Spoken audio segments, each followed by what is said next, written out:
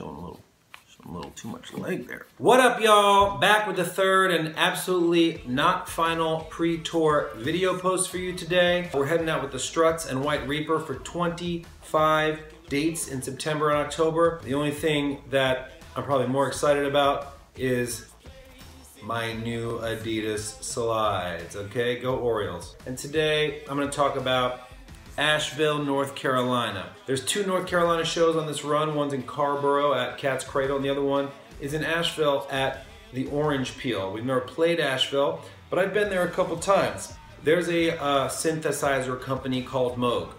No one knows. Honestly, literally no one knows if it's Moog or Moog. That's beside the point. They're located there. They are an amazing company. They set the standard for analog synthesizers. I have a Moogerfooger as a little pedal. Paul loves this stuff too. And I actually have a Moog Voyager. Sometimes I say Moog and sometimes I say Moog, and then I'm covered. The Voyager got really popular the last decade. They have the glow-in-the-dark one. They have the all-white one. They have the one with 14 more knobs, as if anybody knows how to use the first 48 knobs. But my Moog is special. It's one of the first 600 they ever made. This thing treated us well. If you're a fan of the band for a long time, you saw us perform with the Moog, drag that thing all over the place. It was not made for live. It's heavy, it's delicate, and that's where the story turns sour. The Moog stopped working. Things got a little bit wacky, started to not stay in tune. That is not a good sign in the middle of the show. And I decided, you know what?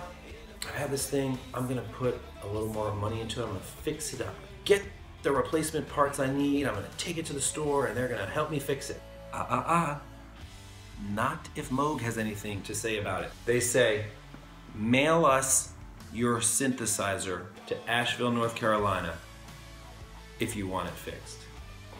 Mail us. It's like 85 pounds. Spend $130 on shipping with the most prized, fragile possession you own in the history of your career if you want it to work right. I'm not taking that risk, and I just am gonna drive my keyboard to North Carolina. Just pissed off, me and the keyboard. I'm like looking in the passenger seat, keyboard's changing the station. I'm like, come on, man, I'm not listening to that. We're both so pissed off. Keyboard's like, driving me down to North Carolina. I'm like, yeah, I'm driving you. So I drove my synthesizer down to Asheville, North Carolina. Honestly, it was a proud day for me because I got down there and the technicians in Asheville had never seen one as old as mine. They hadn't seen the operating system. I was like, I'm an OG, I'm sorry. I don't know how to use any of the buttons. They were like, whoa, man, this is wild. You use it like this? I was like, I use it just like this. My man Danny Sesson said, it's not the wand, it's the wizard. The Moog is safe and sound, it works, it's all upgraded. I got mine year 2000-ish, and that's that. So, the date of that show is the 10th, October 10th. Orange Peel, 9th at Cat's Cradle in Carrboro if Asheville's not your scene. We'll see you there.